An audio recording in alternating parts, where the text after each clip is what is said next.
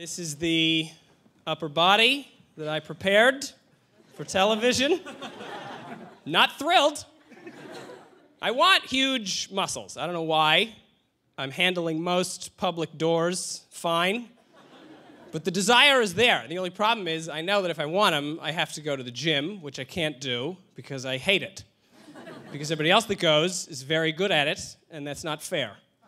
Like, I don't want to work out next to people who are amazing, right? Because then I just feel bad that I'm in their way. They all came with a plan and a tank top and a protein shake and a notepad. What are you writing down? Everything was heavy. Again.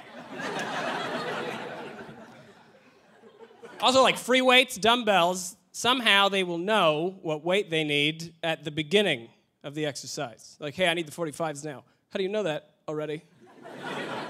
I don't know what weight I need until I try to pick up all the ones that are heavier than that one. And can't. That's how I narrow it down.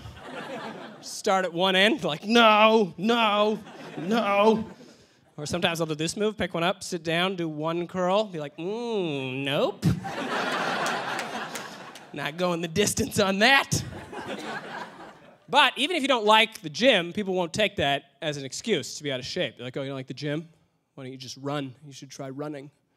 It's outside, and it's free. Yeah, it's also the hardest thing in the world. Have you tried running for longer than 1 adult minute? It's very difficult.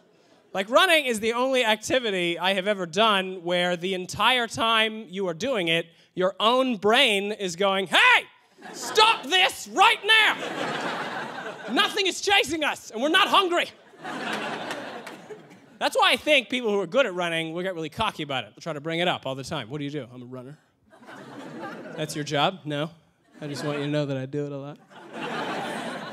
Like, I would never classify myself as a runner. I'm still at jogger status. I'd like to upgrade. I don't know how it happens. I know that you don't want to be a jogger, though, because everything bad in the news always happens to a jogger. Turn on the news, a tree fell over on a jogger today. Any runners hurt? No, they ran out of the way.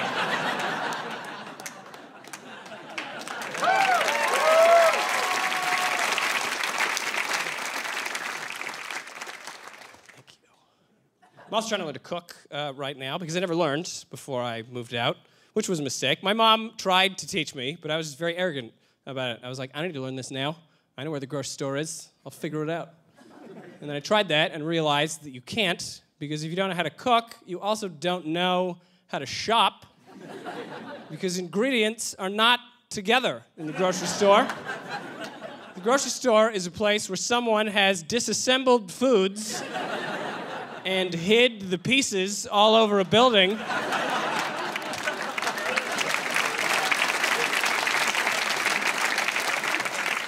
So then I have to walk around a warehouse trying to reverse engineer tacos from memory. It's very difficult. So if I ever took a girl out on a date, I would have to go to a restaurant, and I would always pay for things on a first date. I know a lot of guys get upset about that, right? They're always like, why should I have to buy her a salad? She's got a job, equal rights, or whatever.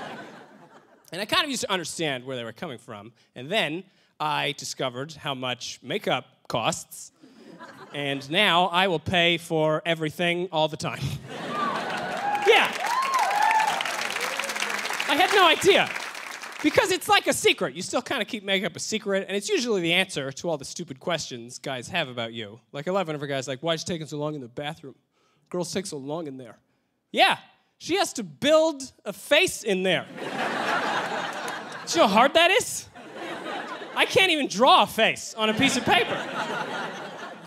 You have to take your time because it's so expensive. It's like $100 for this big of a box, and that's for this part of your eye.